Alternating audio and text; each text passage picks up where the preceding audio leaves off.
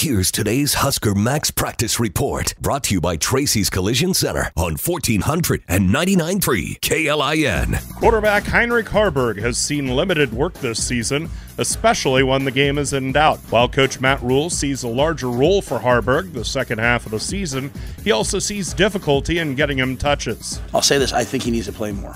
So let me start there, right? So I don't disagree when a fan says that. The challenge is you have a lot of good players on offense. It's also the offense also has to be saying hey, get Jacory the ball 9 times. Hey, throw the fade to Nayor. Hey, why isn't Fedoni catching it 5 times? Hey, they have all those things right there. Hey, Banks, get him 8 catches. Hey, so they have that from me. Hey, why hasn't Carter Nelson touched the ball yet today, guys? Hey, hand the ball to Janirin on the reverse. So we have a lot of players like that I want to see touch the football. With this HuskerMax practice report, I'm Nate Rhule.